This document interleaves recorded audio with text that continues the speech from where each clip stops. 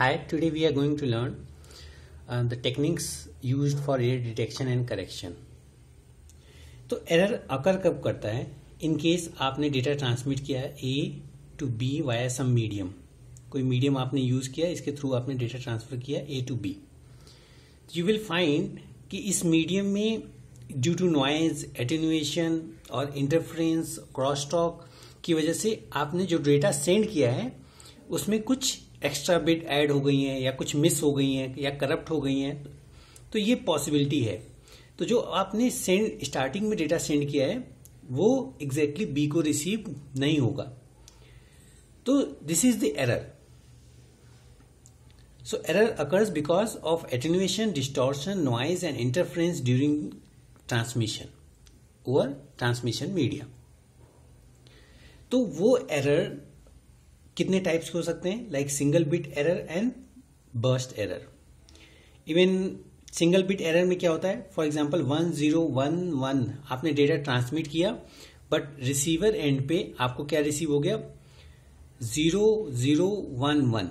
ये 1 बिट जो है आपकी चेंज हो गई. So this is single bit error.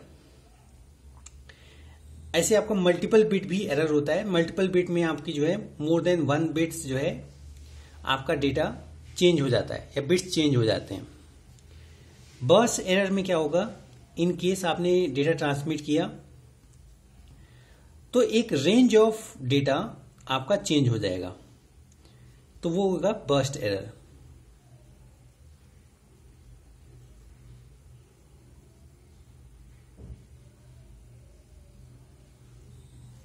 So this is burst error.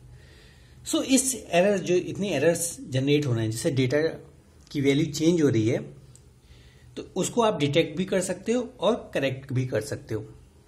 तो error detection code, a basic approach used for error detection is the use of redundancy, where additional bits are added to facilitate detection and correction of error. तो आप extra bit use करते हैं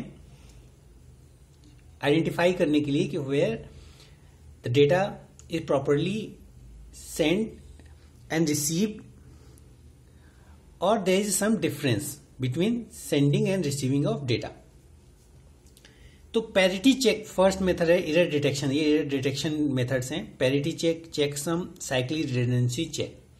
तो parity check में क्या होता है? 1 extra bit is sent along the original bits to make number of once either even in case of even parity और odd in case of odd parity. और checksum भी यूज करते हैं और सीआरसी जो है आप यूज कर सकते हैं एरर डिटेक्शन के लिए. और एरर करेक्शन के लिए आपके पास बैकवर्ड एरर करेक्शन और फॉरवर्ड एरर करेक्शन मेथड्स हैं. तो बैकवर्ड एरर करेक्शन मेथड में क्या है कि आप सेंडर से जो है कि one is when an error is discovered, the receiver can have the sender retransmit the entire data unit. तो अगर A to B आपने डेटा सेंड किया है और इसको एरर आइडेंटिफाई हुआ B को, तो वो A से कह सकता है कि आप फिर से ट्रांसमिट करो सारे डेटा को. तो ये क्या होगा? Backward error correction. And in the other, receiver can use the error correction code which automatically corrects certain errors. तो उसमें जो है forward error correction methods use होंगे. So this is the error detection and correction method. तो error correction में जैसे आप जो है हैमिंग कोड्स यूज कर सकते हैं.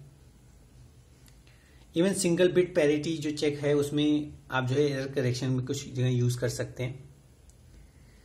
So this is the errors occurs in transmission media from sending a data A to B, and these are the error detection methods, and this is the error correction methods. Thank you.